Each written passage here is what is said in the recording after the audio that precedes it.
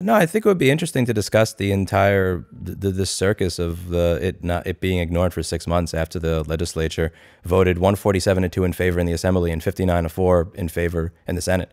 This was essentially the only bill of all the bills that were presented in 2022 where there was no infighting between Democrats and Republicans. This had one of the highest rates of just rubber stamp, let's get this through, we all agree on this. 147-2, and it has not been pushed through. You know, one of the interesting things in the gubernatorial race was Kathy Hochul, and a lot of the political advertising towards her were criticizing her competitor, and rightfully so, for saying that he doesn't respect democracy. He doesn't respect the results of an election. And, well, point taken, fair criticism. But now the question really should be asked, does she respect the results of her own people and her own legislature? Because if they vote 147-2 in favor in the Assembly and 59-4 in favor in the Senate, and she not only doesn't veto it, she just ignores it for 6 months, it kind of demonstrates that her own criticisms kind of ring hollow. It doesn't seem like she respects the results of her own democracy at this point. And I don't mind saying that on TV news. Again, I've heard all the governor's criticisms of her opposition, and absolutely fine, but let's see if she holds up to those principles herself.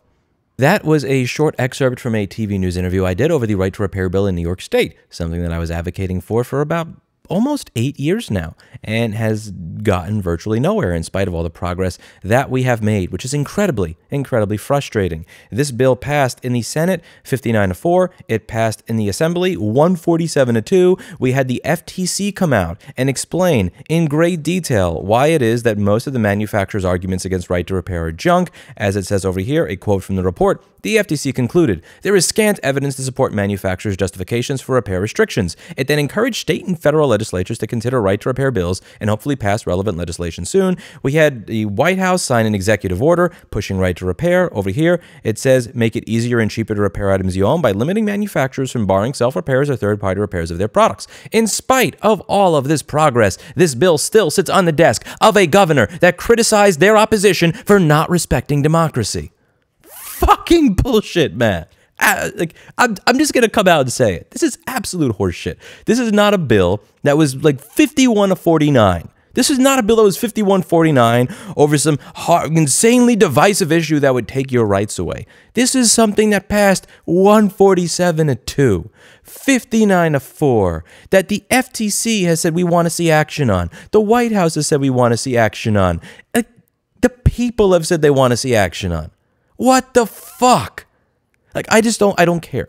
I don't care. I'm sick and tired of this bullshit that we do in politics where it's like, just sit down and be nice and don't be aggravated and don't get mad at the camera. I am going to get annoyed and I am going to yell at the camera. Really? 147-2, 59-4. It has been over 6 months. Not a word. Every single reason that these lobbyists have given has not only been retorted by the entire industry, by the community, by legislators, but by the effing FTC in an over 50-page document going over every single excuse that they give with a list of detailed citations. What more do you need? And if you're gonna ignore it, can you at least have the courtesy to say, I am vetoing it, here is why I am vetoing it, here is the reason. Come out and say it. Come out and say it. Don't have this suspenseful nonsense up until the end of the year. Just like attach your name to it. Attach your reasoning to it.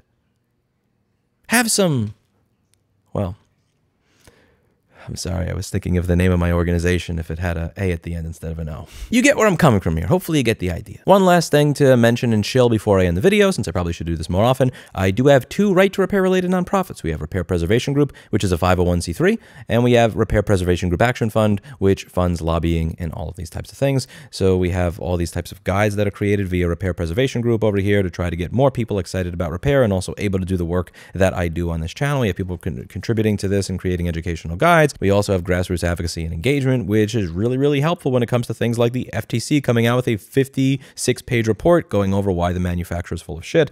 This has really helped with things like getting that wheelchair bill passed in Colorado earlier in the year, getting this bill as far along as it did in New York State and in other states, and we are going to continue this work into the future. If you have an employer that is registered through Benevity or Black Boy Giving Fund or anything like that, or Target Grants, or I know JP Morgan has one, they actually do something with employee matching. So if you give $5 to my organization, I will get $10 because your employer will give in $5 as well. Sometimes these programs actually make pretty funny trolls. One instance of this with Benevity is an employee of John Deere at one point donated money to Repair Preservation Group, and John Deere actually matched their donation, as you can see here. So there are numerous times where I've seen like Apple or John Deere on the name of a Benevity check, meaning that Apple or John Deere gave money to my organization so that I could advocate for right to repair around the country, which is actually very fun and something that I every single time I open one of these checks and I see like John Deere or Apple on it, I just kind of get a little kick and a smile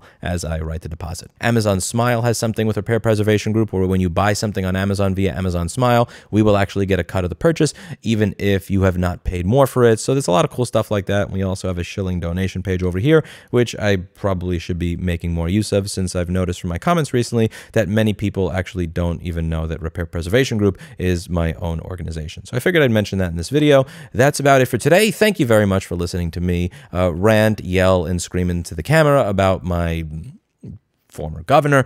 And that's it for today. And as always, I hope you learned something. And above all, thank you very much to everybody who has helped with this process, everybody who has contacted their local legislature, everybody who has spoken to their friends, family members, coworkers, and gotten them a little bit excited about repair, get them to see why repair is important, why it matters.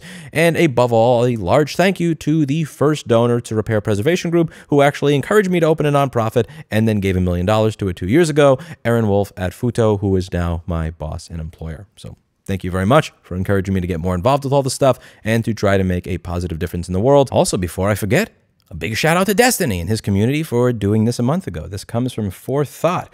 Attention Daliban. Operation Make a Governor Sign Legislation begins November 30th at 9 a.m.